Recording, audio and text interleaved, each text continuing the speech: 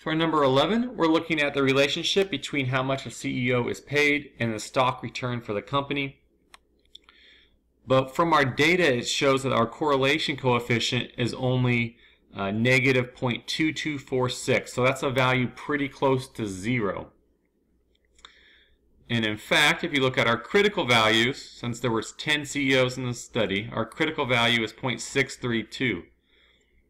So if you take the absolute value of this, 0.2246 is less than our critical value, which would lead us to determine that there is no linear relationship between our two variables.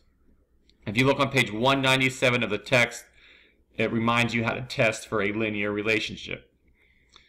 And since there's no relationship between our variables, what we're going to want to use is just the average, the mean stock return to do our predictions. So if we jump into StatCrunch, you can do averages in Excel as well, or you can work it out by hand.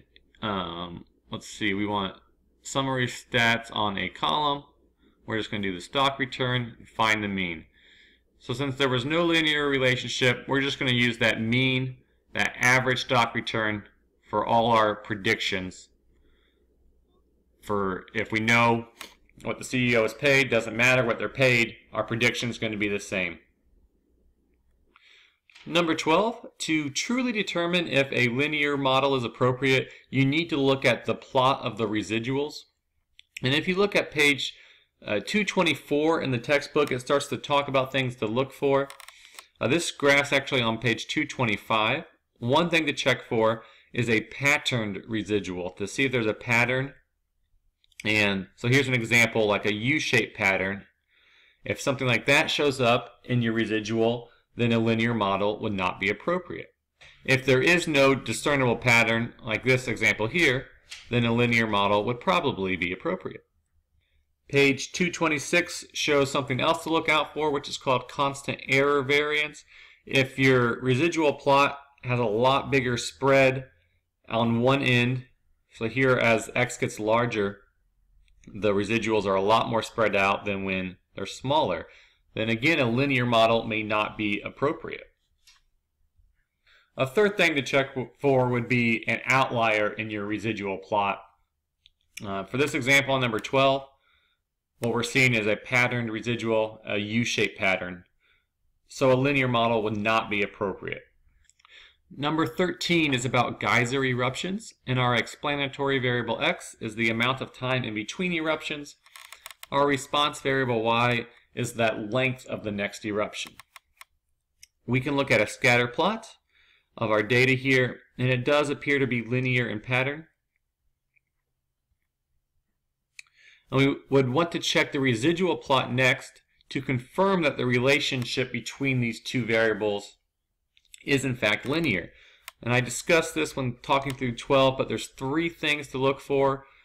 You would want to see if there's any outliers in the residual plot, and it doesn't appear that we have any residuals that are really far away from the rest. You want to see if the residuals look pretty constant across the board. You want to make sure that they're not a lot bigger spread on one end and really not quite a spread on the other, and this looks pretty constant. And the third thing you want to check for is a pattern to see if there's a distinct U shape or S shape or V shape, some kind of pattern in the residual. And it doesn't appear that we have any pattern at all. They all seem to be hovering pretty close to 0 across the board. So yes, the plot of the residuals shows no discernible pattern. A linear model is appropriate. Part B, it says that the coefficient of determination is found to be 95.5%, and we want to interpret that. If you look on page 221, it talks about the coefficient of determination. And it's basically a measurement of how well our least squares regression line is going to describe the relationship between the variables. And looking off here to the side, it says the closer it is to 1, the better the line describes how changes in the explanatory variable affect the value of the response variable. So we really want to phrase our answer to how to be about the response variable and how we can explain the response variable.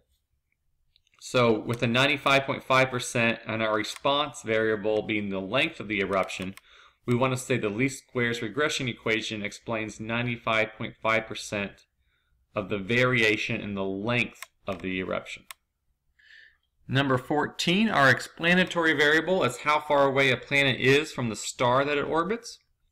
And then our response variable is how long it takes that planet to complete an orbit, which is called the sidereal year. So we're going to start by drawing a scatter diagram. So let me open this up in StatCrunch.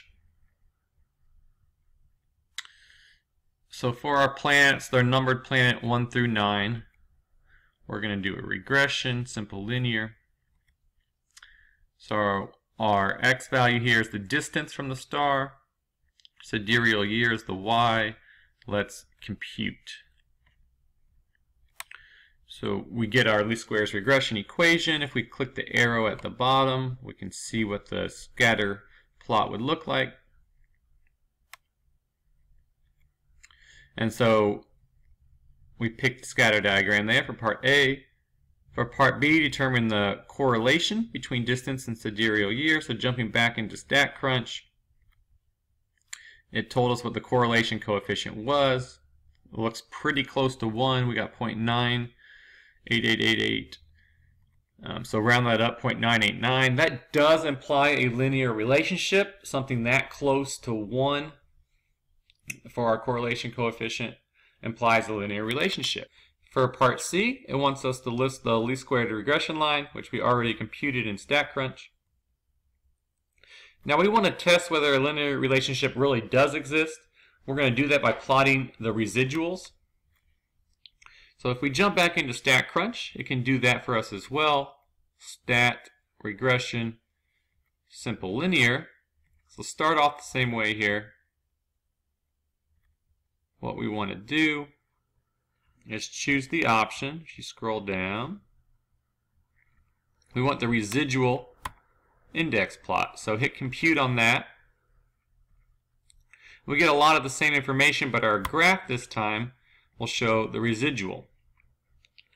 And so looking at the residuals here, we would look for outliers. We would look to see if the distance from 0 is pretty constant across the board, and we also look for patterns. Here we see a pattern. It's kind of a U-shaped pattern where it's above, it dips below, it goes back up.